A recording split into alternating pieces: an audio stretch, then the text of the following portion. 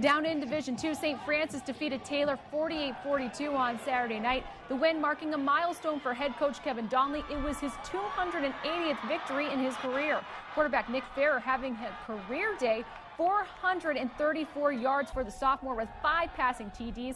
It was the third best passing game for the Cougars. Junior and Homestead grad Seth Coate had himself a career day as well. 189 yards on 7 receptions, both career highs for Coate. Norwell grad Pearson Harnish, a freshman. He scored his first collegiate touchdown. The linebacker returned an interception, 29 yards for a TD. St. Francis is back at home next week for homecoming.